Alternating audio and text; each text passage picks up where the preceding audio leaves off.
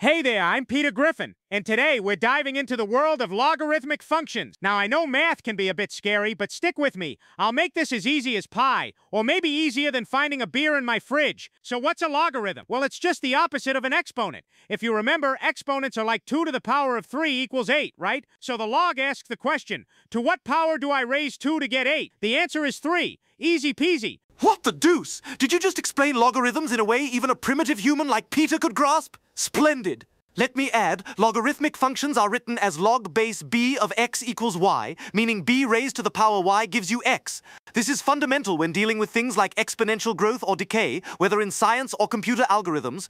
Right you are, little genius. And here's a quick tip. If you ever see log without a base, it usually means base 10, which is called the common logarithm. Oh, and there's also log base e, called the natural logarithm, which sounds fancy, but is just another neat tool for math nerds. Victory is mine! See, logarithms aren't so monstrous after all. They help us solve equations where the unknown is in the exponent. Next time someone says logarithm, you just say bring it on! So that's your crash course on logarithmic functions. If I can understand it, anyone can. Now where's my beer? Until next time, keep crunching those numbers, folks.